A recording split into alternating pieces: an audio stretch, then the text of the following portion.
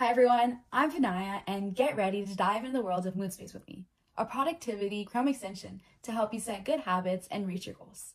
I was also once a victim of messy to-do lists and incomplete New Year's resolutions. However, I truly believe that everyone has the potential to reach their goals. They just need the right tools to get them to their destinations. So in a world full of distractions, I built MoodSpace to be your 24/7 cheerleader. Let me show you around. On MoodSpace, simply follow the prompts and log your mood each day. With the data you provide, MoodSpace will then give you insightful analytics to help you learn more about yourself.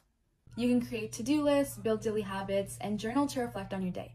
I'm also excited to share the AI coach who can provide personalized support related to your goals and lifestyle.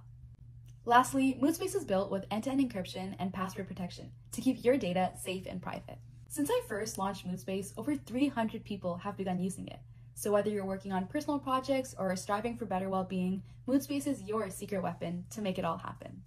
Let me show you the progress I've made with my project.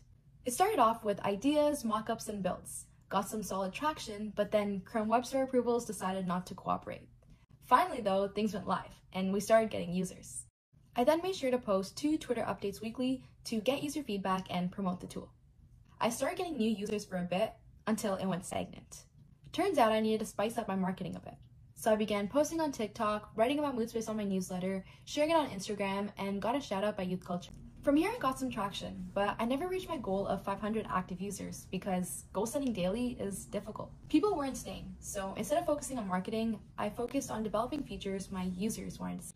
After consistently doing this for the past 6 weeks, I'm now proud to say that I have more than 300 users, getting one step closer to becoming the best versions of themselves every day.